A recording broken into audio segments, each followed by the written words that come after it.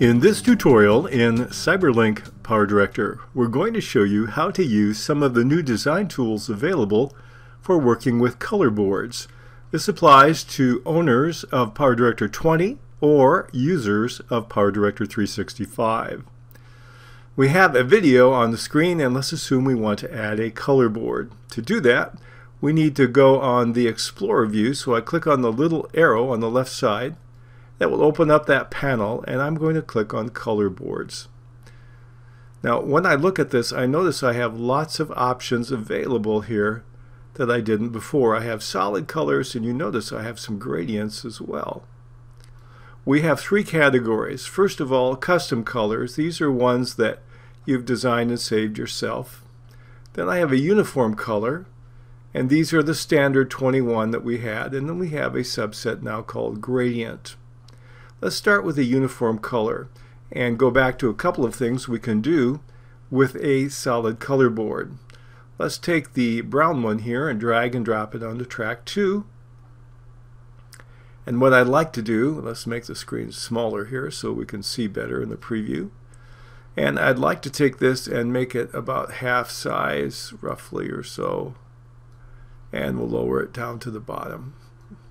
So here is a color board covering approximately half of the screen. I can make some changes to it by simply clicking on the Change Color button, and now I can choose any of the colors I like. I can pick them from the basic colors on the left. I can click them from the color range on the right, and I can adjust up and down with my little arrow as well. I can type in the red, green, and blue numbers, or I can type in the hex numbers. Can also modify the hue, saturation, and luminance of my color. So let's take that one and we'll click on OK. Now I have a modified color board. Again, we've already shown you you can change the shape of it, but when you save it, it will save it full screen. Let's click back on Change Color, and in newer versions of PowerDirector you also can do the Select from Screen. So I click on that. Let's make it the same color as this part of the road. And when I click OK on it, now it matches that shade of blue. So that's how you can modify a simple solid color. Let's show you some of the newer design tools that are now available. I'm going to delete that. And then I'm going to open up my side panel again, and we're going to go to gradient color. Here we have a lot more options. So let me take a color board and bring it down. I'm going to take this one. By the way, if you look at what they're called, if I hover over them, they're just name 01 through 021. Not all that helpful. I'll take and drag it down and drop it. Now again, I'm going to make it smaller than the full screen because we might want to do some things with it. We'll put it in the bottom half. You could make it a real nice lower third if you want. We'll deal with that in the subsequent tutorial.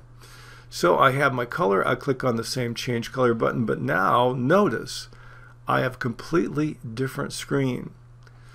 It tells me I can use two kinds of gradients. I can use a linear gradient, which is the default, or I can use a radial gradient. We'll talk more about radial in the next tutorial. Every color here has gradient stops.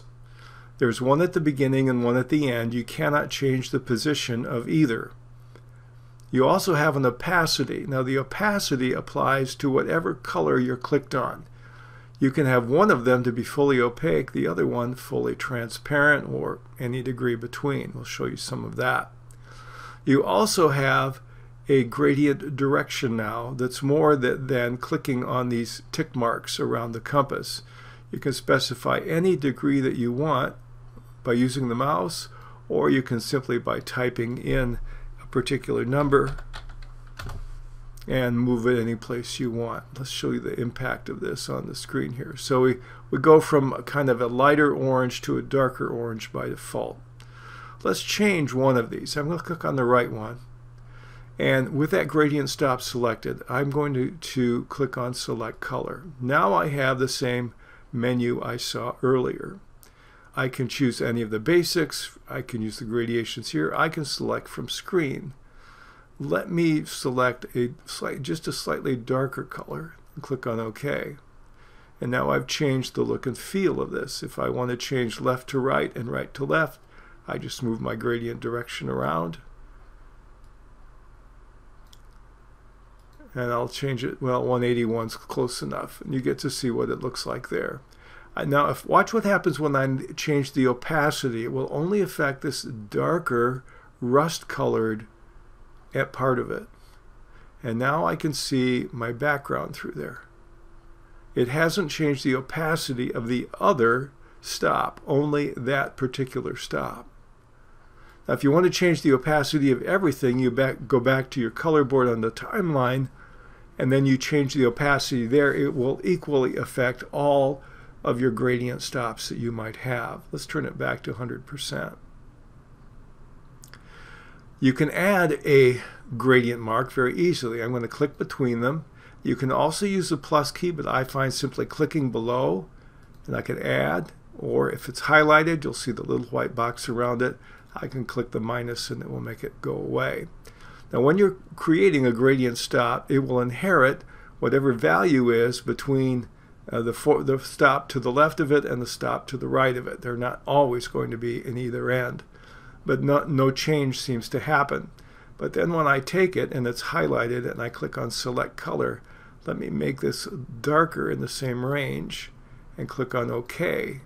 And now I have a different look and feel.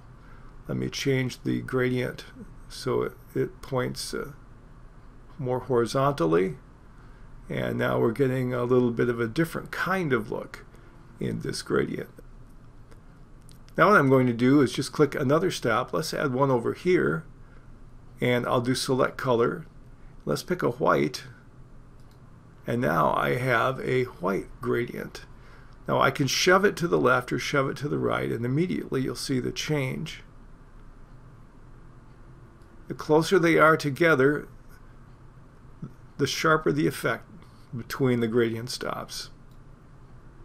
And I could add as many as I want. Now watch what happens. I can actually take the white and move it, cross over the other gradient, and move to the right farther. Now I wish there were a way to expand this screen so I could have a lot longer area, and it could be marked where I could have certain values to know exactly where I want the stops to be, but currently I can't do that. But these are some of the way you can add and manipulate the gradient stops that you have in this gradient tool in PowerDirector. And when you're done, if you like to save your work, you can click on Save As, and you can give it a name of your own.